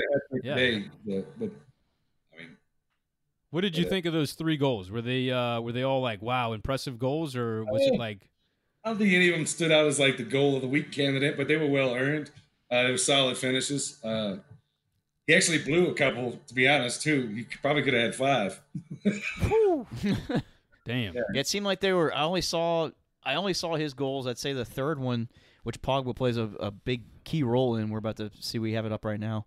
I felt like they were just well set up. Yeah, they did. They were looking for him all day, and they found him in quite a few goal scoring opportunities. He was a target man, but I mean, he got 3 for 5 from what I saw, so it's not a bad day at all. A hat trick is not a bad day. Not a bad day. No. Shout out to the Man U defense as well for keeping a clean sheet despite having David De Gea in the goal. Who's personally, I think he's dropped in form. I don't know if that's a personal opinion, but I mean the goal that he allowed against Tottenham, that was a goal mistake. That was an error, man. Yeah, that was it hit your hands. What's that? I said it was rough too. I felt it was an error. I mean, some people might think whatever. Yeah, he should have got it, shouldn't have got it. But as a goalkeeper, I know I would have been mad had that goal gone in. 100%. I don't know if y'all saw, but Roy Keane wanted to fight him at halftime. Roy Keane apparently had enough. Just to him at halftime, no. So. He said he was gonna fight him. I mean, it's the most like stereotypical Irish thing ever. We're gonna fight that. I'm so fucking sick of his fuck ups. Yeah. See you at halftime. Yeah, Gonna put him to sleep. He's not a coward. He'll fight you. He'll fight over anything. What we're having Oh, for lunch. yeah. I think somebody had text Hugh and I that information, and I remember being like, "Yeah, have you ever saw he like tried to fight his coach like at the World Cup? Like, dude's not playing games. Like, he found out they were practicing in a parking lot, and he was not very happy. Oh like, my god! Like, fuck, trying to have a civil discussion. We're just going straight to brawling. yeah, he's like, I'm going home, and they're like, what? He's like, yeah, you're a wanker. I'm going fuck home. Fuck you. Fuck you. Oh god. Go look it up if you're bored, dude. It's great. He goes off on the Irish coach. It's awesome. And the Irish coach is like, wait, what? Like, no, I don't want you to go home. No, I'm done. I'm done here. You lie. He's like, you lied to me, Mick. You lied to me this whole time. You a liar. You a wanker. It was like a 30-minute documentary, but it was between Roy Keane and Patrick Vieira. And they sat down and talked about their days as captain in Arsenal and captain in being the captain of Man United. And I've had to remember the name of it, but man, it was really good. It's just 30-minute between 2 rival captains, and they're finally sitting down talking it out about how intense those games used to be in the late 90s and early 2000s. And it's pretty cool. You got to see a civil side of Roy Keane and the side where he shows respect to his opponent rather than just wanting to fight him. So it was actually pretty cool. That would be cool to watch. That'd be cool to watch. Oh, shit. So, let's get into some more results here. We had else the we got? Wolverhampton-West Ham game ended 2-0. Wolverhampton cruising, man. They're looking really great, too. like that team. Really like that team. 6th place. Who's the striker? Fudge. What's his name? The minutes? Jimenez. Dude's on form. Killing it. Yeah. Really, I like really great to see Traore. him. Beast of a player for Wolverhampton. Oh yeah, That's right. Yeah, we're big Traore guys too. Just the speed, man. speed. Like speed kills with him. It's you love seeing Mexican players show up on a big stage because it's very rare. The last one I can remember is Chicharito. You know, like who else? Who's another Mexican player that was very consistent in European soccer? Carlos Vela for Arsenal for a little while. That's right. That was good. Yeah, See, I always think about Chucky Lozano, but he's not consistent enough. Which he scored yesterday, I believe, for Napoli. and he's kind of a different style of player. Yeah. But that's a good one. I like that because he is still He's very world-class. relevant. Yeah, he's on the scene for sure. Just not as consistent as we're talking about. Yeah, not I would say not a prevalent goal scorer too. Yeah. More of a kind of a midfielder-ish, attacking midfielder player. I'd agree with that. But he's still young. Yep. So plenty of time for him to kind of fill into that role and put Mexico on his back in the European scene. Yeah. Moving along to some other games. Tottenham versus West Ham, June 23rd. Tottenham, Mr. Mourinho himself, got a 2-0 win. There you go. He's what's that? It's a London derby. West Ham's actually from the east side of London, but they're both in Tottenham from the north side of London. But yeah, the derby match. It's always a big rivalry in the city of London. The Hammers. Yep. So they're about to be bumped down to your league. We were just talking about it. I heard. I got a friend who's a big Hammers fan, and he was saying that they've now lost like 2 in a row. Or actually, yeah, both right there. 2 in a row. No goals in 2 games, and they have a squad too. I don't know if it's a coaching thing, but they have is Pellegrini the coach of West Ham, I think. West Ham. Let's see. Manuel Pellegrini. We're pulling it up. That's who it is. And they have a pretty solid squad. It's just I don't know. Can't get it together. Damn. It's either David Moyes or Manuel Pellegrini. I thought it was David Moyes. It must have did a switch then. I missed. David Moyes. Moyes. Must have been a half-season takeover. I want to say Pellegrini started it because I want to say he signed like Jack Wilshere and a few other players at the beginning of the season. Wow. So all right. Sacked him. Yeah. Shit. It'd be like that in the EPL, man. Yep. Gotta have results. Good day. Gotta have results. Well, with all that being said, let's get into some standings here. Liverpool, as everybody knows, is clearly in first place with 86. Man City right behind him. No, I'm just kidding. 63 points. Leicester City with 55. Now, this is where it gets interesting to me. When we hit this 4th place right here, we got Chelsea with 51. We got Man U in 5th place with 49. We got Wolverhampton in 6th with 49. We got Tottenham in 7th with 45. We got Sheffield with 44. Sheffield kind of seems to be falling off, though. Crystal Palace behind them in 9th, 42. Everton, 41 points. Arsenal in 11th with 40. Oh, man. To me, there's still time. There's still time. I only got 11th place. That's no good. There's still time, and it's still really close. I really think so. It's 8 points. I think Everton 7 games left. Leapfrog Sheffield United and Crystal Palace, no problem by the time the season's over. 8 points between you and Champions League. There you go. And only a few points here between you and Europa, at least. You know. That's right. 5 points.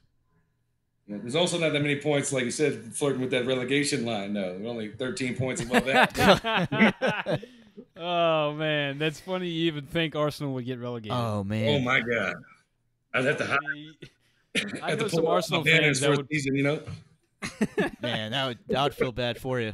I know some Arsenal fans that would probably just go run across the highway. I'm done. I'm done. If Arsenal got relegated, I'd probably have to become a louder Arsenal fan. I'd be broadcasting.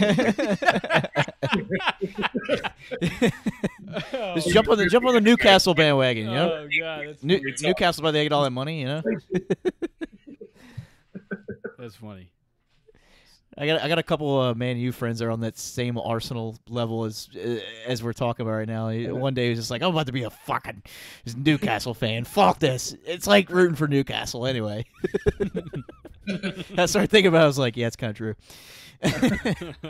Like, yeah, we won by 3 today.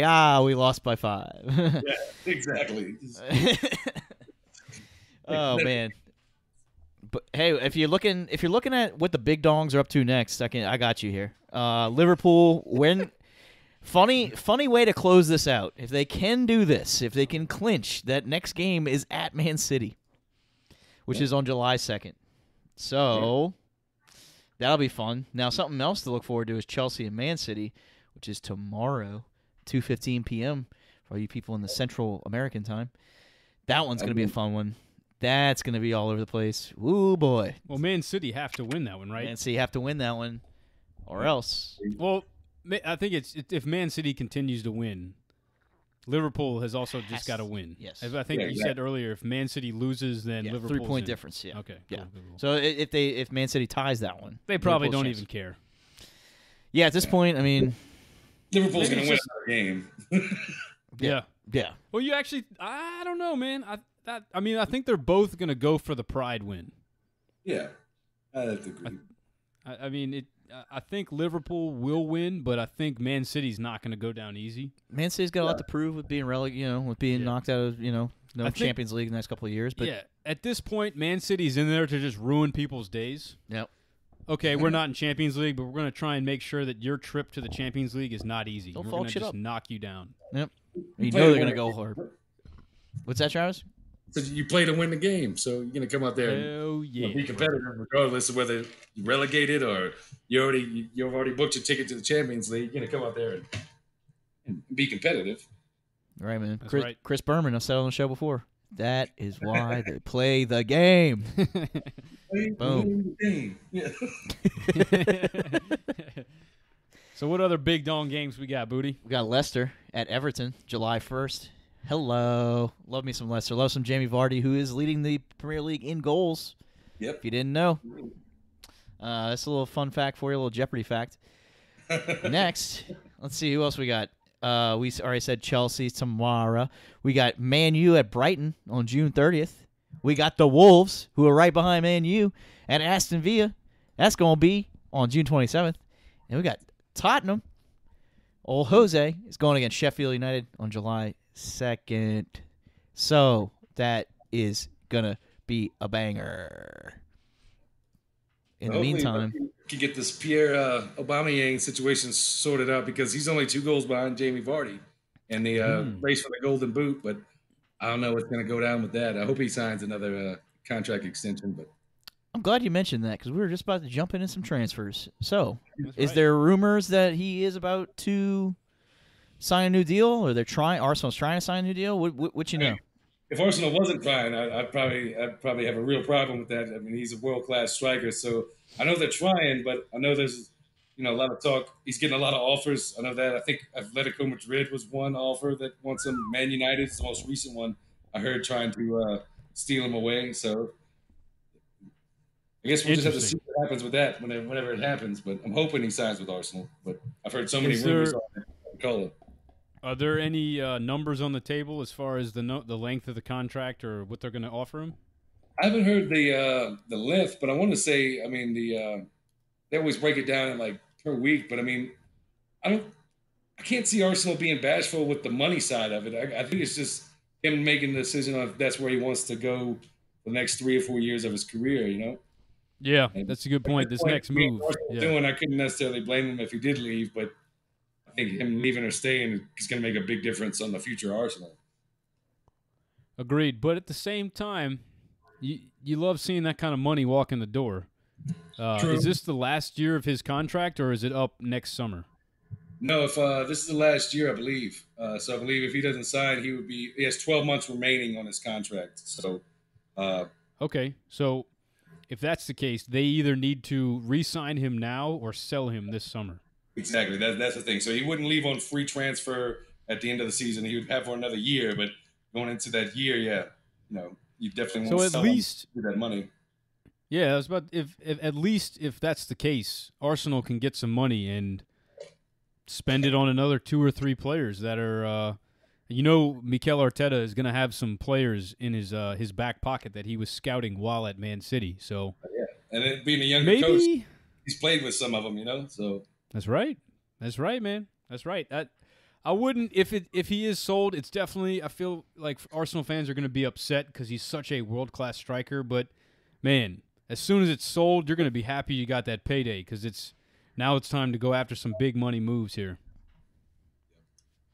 Definitely, I'd have to agree. But as a fan, I'd like to keep him, man. He's scored some magnificent goals. He's a threat anytime he's on the field. His speed is unmatched by many players in the world. You know, he's the lightning fast quickness. You know, like a 4.3 40 type of speed. Damn. So I got to ask you, we've had some Arsenal fans on the show, and they've all complained about where he is put on the field. Do you believe he's being held back, being played on the left wing? I would like to see him more like where they tend to play Lacazette or Martinelli as a striker. But I believe he's going to gravitate towards the ball. I feel like his speed actually plays better for the team out on the wing because he just creates so many chances from outside the box. And if he turns it in instead of taking it to the corner, he makes defenders just literally pretty much shit on themselves. You can watch them back over their own feet, because they don't know what to do because Aubameyang's running right at him. And I think he creates a lot of havoc from the wing, but I think I would like to see him too up top as a striker role because he's a natural finisher as well. But yep. Yeah, and that's been the discussion we've held on some of these podcasts where, like you said, his speed does benefit him on the wing, but he's a natural striker. That's where everyone saw him succeed at Borussia Dortmund in that number 9 role. So it's kind of hard to kind of validate both sides where it's like he's got the speed for the wing, but he's got the goal scorer. Exactly. 9. It's like, where do you speed put for the wing? You have the speed for the up top too. I think he would make the fast breaks from Arsenal, which they don't do very often. They like to set up and settle in front of the box and pass it around like it's a basketball game, the top of the box, and look for that perfect pass-in goal. Sometimes that can get frustrating, but I believe when Aubameyang's at dead center top of the field, a ball over the top now is not out of the question on being a legitimate threat. That's right. That's right. Is there any more news from Arsenal that you can tell us? I know they signed David Luiz today, and they, like I said, they increased they got the extension on Ceballos' loan. I know they're looking for some defenders, but that's been the case for the past 6 years. So I don't know what's going to happen with that. I know, like I did hear about the how do you say his name? The Upamecano. I can't ever say his name. Yeah, Upamecano. Yeah. Yes, I know. I've heard a lot of rumors going with him, but I think that would depend on if Aubameyang stays. I think if he leaves, I think boom. I think that's the next signing Arsenal make, and they'll give Martinelli a shot at the front man and striker position and bring in some world-class defenders, which I'd say we desperately need. Actually, that's a good point that you go down that direction because I think that's probably the better route. Go sign a world-class center back, which is so vital in the EPL these days. You have Martinelli, who's proven that he can do it on the big stage. We saw him do it many times. Yeah, we still have Lacazette, and there was another player that Arsenal was playing up front, and I don't know his name. Could you Is it Lacazette? help me out here? It was another player starting striker, and it was against Man City. Is it Saku? But could be. I'm trying to remember his name. I'm not too sure. I know it's been Lacazette or Aubameyang or Buyako Sako. I think if I'm saying his name right. There's been a youngster and Martinelli, pretty much who we've been going with as the strikers. Okay. But, Aubameyang's been fit. It's his position. It's him and Lacazette. They like to play together. And I know they put Aubameyang out on the wing on the paper, but as the game goes, it's almost like he has no position, Yeah, he just floats. Hey, bro, get open, find the space. Exactly. So, also on the transfer rumor front, we've got a really big transfer. I'm going to pass it over to Booty to fill us in here. Who we got? It's your team, boy. That's my team? It's your team, boy. They might not be too long. They keep doing me wrong. Juve looking to get Artur for $80 million from Barcelona. There's a little side note to it, folks. Technically, they've been trying to work out a swap deal for him and Pjanic. The way the books are lining up for Barca, they want to actually do this as a sale. So as of right now, it's looking like it's going to be a sale. Juve is going to pay $80 million to Barcelona, and then in return, it looks like Barca is going to pay them back 65 million 70. That also being said, there's also a rumor that Artur doesn't want to leave, so that's also holding things up. So that's there. Another big Juve rumor to throw out there is they're trying to work out a deal for Jimenez from Wolverhampton. Really? They're trying to throw out a swap deal for Bernardeschi and Rigani for Jimenez. So that's their two go-to players for swap deals. Me personally, I don't think they need Artur, but we have too many midfielders, as we've talked about many times on the show. I think we need to go after a striker because we haven't, and Ronaldo obviously needs help. Or a attacking mid. Some kind of attacking player that's not a CDM or box-to-box mid. Yeah. Or, I mean, they try to put Dybala in that role, and he's a false nine. So let's... False nine at best. I like him better on the wing. Yeah. You know, he's definitely not a attacking midfielder. Yeah. A false nine, technically, you could argue is an attacking midfielder, but... I wouldn't. Yeah, I wouldn't. He doesn't do well there. You're not attacking enough for me to push anything over. But he does really well as like a second striker. Yeah. If you're in like a 4-4-2. Yeah. If you have like a true number 9, like when Higuain was there or Mandzukic was there. Yeah. Dybala did really well as a second striker behind them. Yeah. And right now, I don't think I've ever seen Sarri play a 2-man attacking duo up top. Maybe he's tried it once with Ronaldo Dybala. He has before. But Ronaldo isn't a striker, so you're forcing squares into circle holes. You know, the typical shit that he's been doing since I would say post Christmas. Yeah, if they win the league, he'll be very lucky to stay. I would still fire him if I was Juventus. Yeah, and just go get Allegri. Go get Pochettino or bring Allegri back. Pochettino, man. God. Travis liked that one. God, please. Oh, I tell you what, I would not be mad if Juventus went and went and bought Paquetá from AC Milan. If they're willing to drop 80 million euros for Artur, they can go and spend 30 million for Paquetá, which is the price that AC Milan have put on him right now. See, that's exactly what ticks me off about Juve too. I'm like, oh, cool. We're talking about how we're barely staying afloat with the pandemic, talking money-wise, and we go drop $80 million on a position that we already have. Yeah, but like you were saying, drop 80 on a striker. Like you were saying, it's technically a swap deal that's only worth 15 mil. Or 50, yeah. You know, it's a 15 mil swap, but it looks good on the books. You brought in 80, you brought in 65. I haven't trained my brain to think that way yet because I'm too angry. I'm working on it.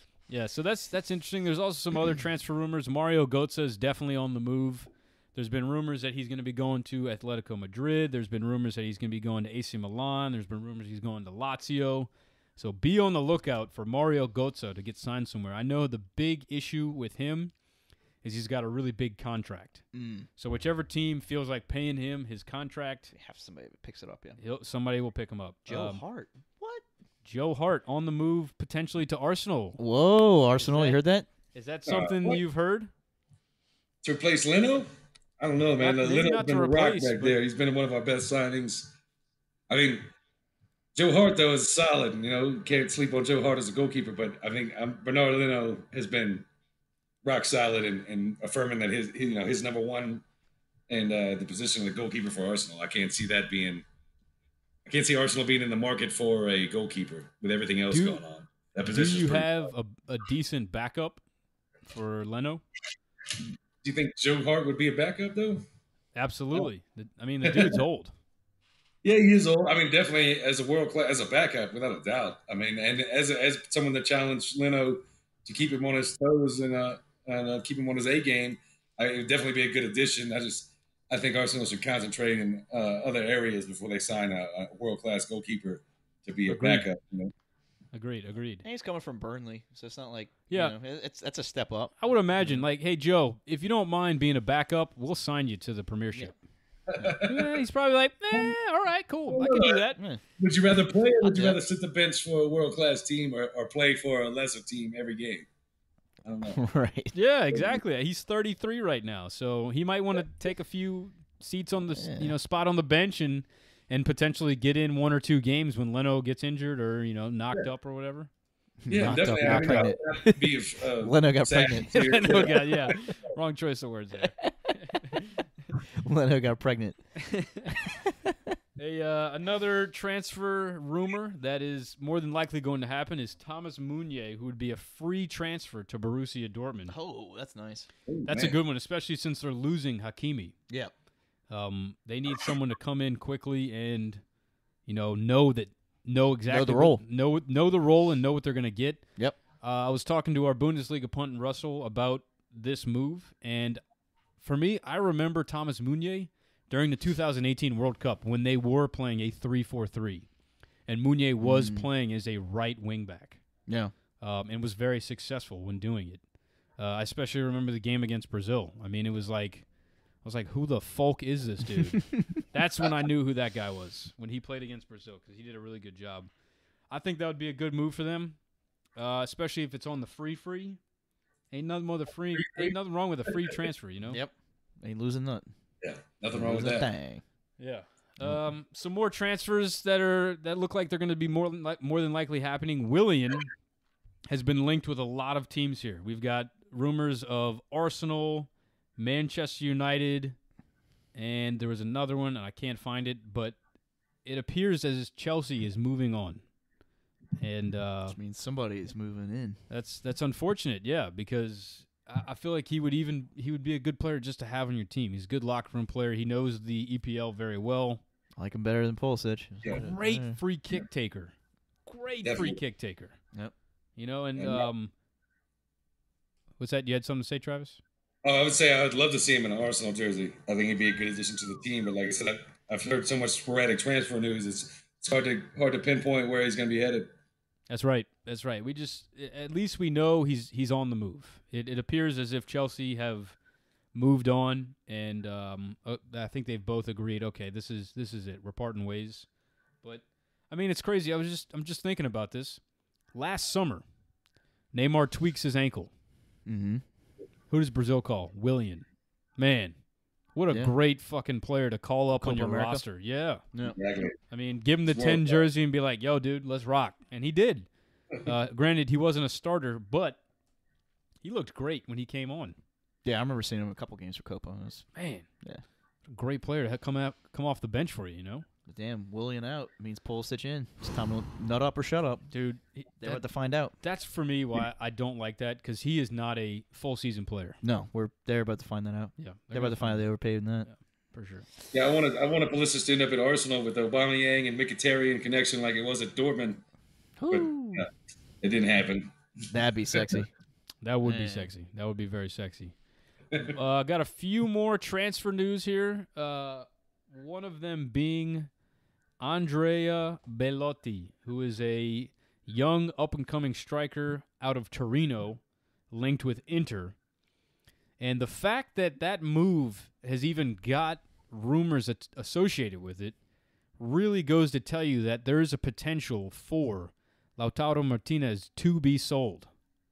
The fact that Inter are inquiring about another striker tells me that they're looking for a replacement. Because right now, you don't need a striker. Yeah. You've got Lukaku, you've got Martinez, and you've got Alexis Sanchez. And you've also got your boy from Tottenham, Eriksson. Yep. He can play as a second striker behind Lukaku.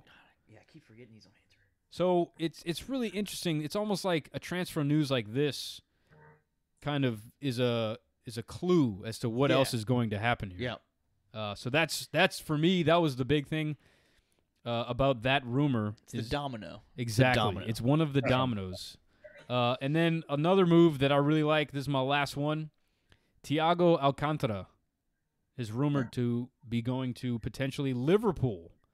Like we're saying, these are all rumors, but Like Liverpool needs help. man, from what I've been reading, they want to drop Keita.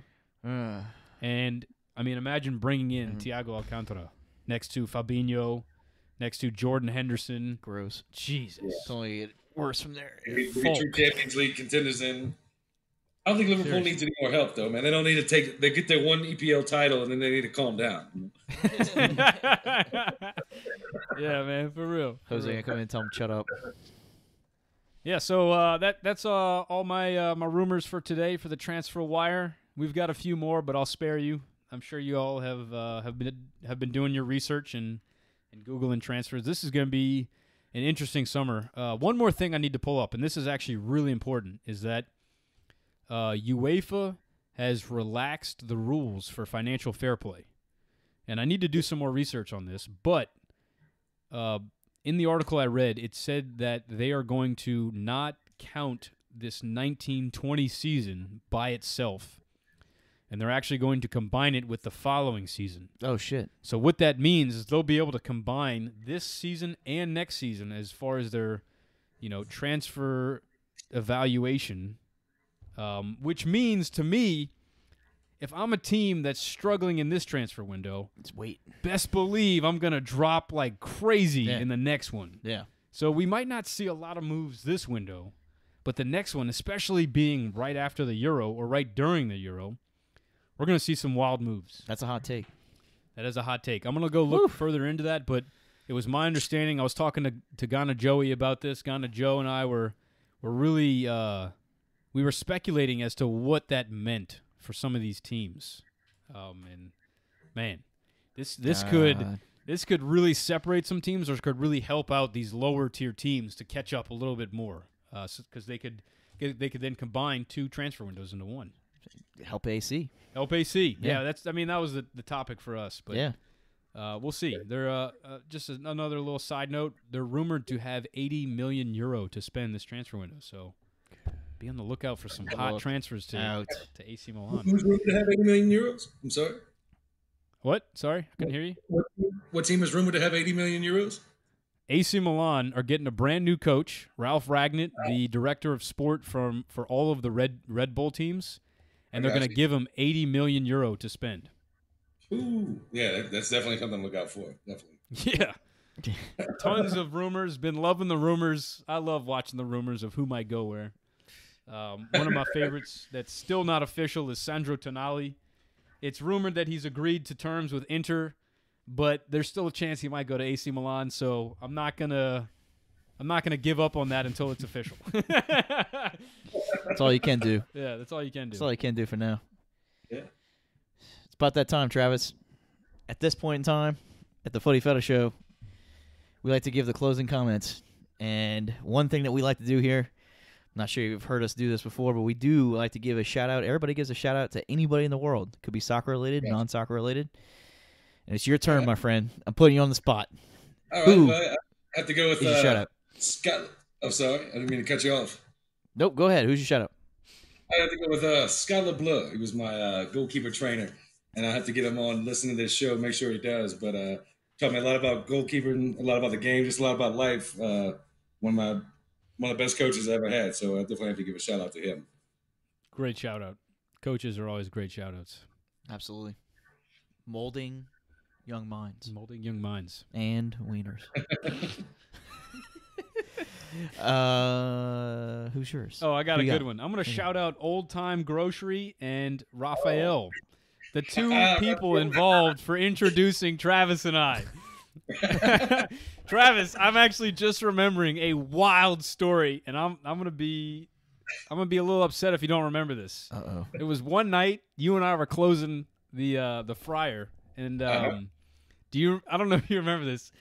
Something malfunctioned on the fryer, and it squirted 450 degree oil. Oh. And I luckily put my arm up over my head, and it just covered my arm in oil. Burned the fuck out of my arm. With ice packs. Travis was the manager at the time. Man. He's like, oh shit. I'm like, it's fucking hot. So he runs and goes and gets ice packs, right? And we like tape them to our arm because there's no one else back there to close the shop up. And there's still, I think, like an hour left until we close. Dude, that was So it was Travis like, yo, I need you. We need you to like close up. We still got to finish the fries. So I'm like, should be like, Mike, in the give me ER. some ice packs, bro. So we taped ice packs to my arm. Holy shit. And I fucking cleaned that shop and we closed out. But you sorted it out, man. we closed that shit out, man. What was really interesting, and I don't know if you know this part of the story, but I had scheduled the following week to be totally off because I had a graduation, my sister's graduation. Yeah. I had like a championship game. I was going back to New Orleans, so I took the entire week off, okay? The following week, I went in to go check the schedule, and I wasn't on there. And like I remember walking in, everyone's eyes getting really big. And I'm like, what the hell? And all of a sudden Ross walks up. He's like, hey, what are you doing here? And I'm like, what do you mean? I went to go look to see if I was on the schedule. He's like, you didn't show up last week. And I'm like, I wasn't on the schedule. That's why I didn't show up. He's like, oh, we thought you just quit because of that whole accident with the oil. So we found someone to replace you. And I'm like, oh, great. Fantastic. Like, thanks. So I lost my job after I burned myself with oil. And I will say, ever since then, Ross has always told me happy birthday. I think because he's grateful I didn't, like press charges for burning the fuck out of myself with some oil there, Me and Ross got into it on my day off, man. I was over there helping him out after we burnt some meatballs and left them in the oven or something. And we got into it. He fired me on my day off while I was helping him off the clock, man. Oh, my damn. But, like I said, to his credit, though, ever since, man, I mean, we're still cordial, still friends, but that was a heated day. But it was a weird story about how I left Old Time Grocery, too. I don't think anybody ever leaves there like, with a 21 gun salute or flowers and parades, It's always something. So he pulled the Friday on you, huh? Shit. How you get fired on your day off, man? Damn. That's fucked up. I get fired while I was working on my day off the clock, too. That's just We're getting paid for this shit. Damn, dude. Yeah, but I got to give a shout out because without Old Time and Raphael, I would have never met Travis. We never would have gotten all these soccer discussions, man. Definitely, man. It was good times. Good times. That's awesome. So, Booty, I love it. Who's your shout out, buddy? And I'm gonna give my shout out to Tiger Woods Wells Booty. What? That's my cat.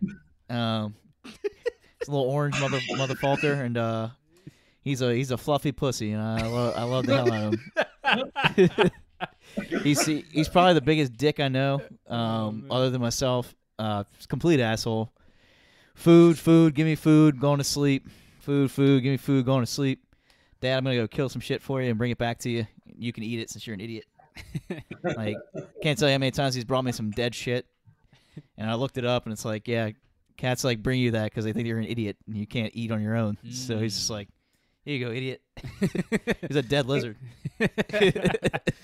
So without him, I've had him for 11 years now. So he is my son, unfortunately. Love the little guy to death. Can't wait to cuddle him till he pops when I get home. I love cuddling pussy. It's fun. So it's pretty fun Shout out stuff. Tiger. Shout out Tiger. Good Tiger. I found him on the day that Tiger Woods got caught by his wife doing bad things. I found little Tiger, little Tiger in a box, and he was a kitten behind this restaurant I worked at. No oil sprayed on me. And I was feeding him taco meat, and he just kind of kept like running up to me, and I was like, all right, man, I'm gonna take you home. Didn't like cats or anything at the time. Brought him home. I was like, I don't know what to name you, but you seem like quite an asshole.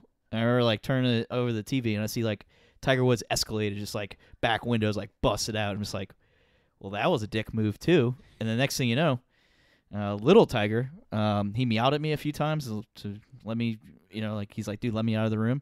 I didn't let him out of the room. He took a shit on my floor. He went to sleep. And I was like, wow, that's a dick move too. Tiger Woods. All right. And the story of Tiger. And the story of Tiger. Made it there to you the go. Footy Fetish Show. Made it to the Footy Fetish Show. Shout out to Tiger. He's shitting making on moves. Booty's floor and forever creating a great bond. Yes. Father and son. Yes. I really like what he did to Booty's floor there. Yes. It deserved it at the time, I'll be honest. It was quite a nasty floor. Awesome. He's like, clean this floor and let me go take a shit, you bitch. That's basically what he told me. Squirt. Oh, well, Man, it'll be okay. yeah. I love him to death, though. Such a dick, but I love him. The public service announcement that we must get through before we get through the show is to be sure to follow us on the Facebook, on the Instagram, on the Twitter for the twatters. We're at Footy Fetish Show. Nova Acai, if you haven't had it yet, folks, if you don't know what it is, you should eat some. Hugh was just saying that his neighbor is waiting for a fantastic and the right time to eat it. I think you should eat it now. Yeah. Eat it now. Get some cereal in a bowl with some acai. Enjoy. Throw it together. All right. Boom, boom, boom. At Nova Acai Store or our website, novaacai.com. That's where you can buy it. We deliver. Right? Yeah, we deliver. Oh, man. Denver? I'm not quite that far. No, unfortunately, we're just delivering to the GNO, so the greater New Orleans area. So if you're out of there, I'm going to respectfully refund your money. Just not worth the trouble. Here soon, so I'll definitely have to check it out, man. Yeah, dude, I got a free sample for you with your name on it. Sweet, man. Lovely. It's fantastic, by the way. I've been trying to come up with some alcoholic drinks with it. I haven't been as successful as others. I did see somebody was. That reminds me, we've got a contest going on. Yep. If we're gonna do a drink contest to see who can create the best tasting drink that has acai in it, and then we're gonna name it after you. Yeah. So This happens to be one of my skills, fellas. I might have to be Oh. in the contest. There you I go. can make alcoholic beverages. hey, He's in. Well, after you make the delicious acai drink with an alcoholic beverage mixed in with it, and you make the most amazing alcoholic beverage ever, you got to be sure to keep following us, folks. We want to thank you for following us. Thank you to all the Footy Fetish Army for holding it down for us, for spreading the word of the balls and the feet, the gospel according to the Footy Fetish. This has been the Footy Fetish Show, where the fetish is real and the footy is soccer. Thank you, Travis, for being with us today. Thank you guys for having me.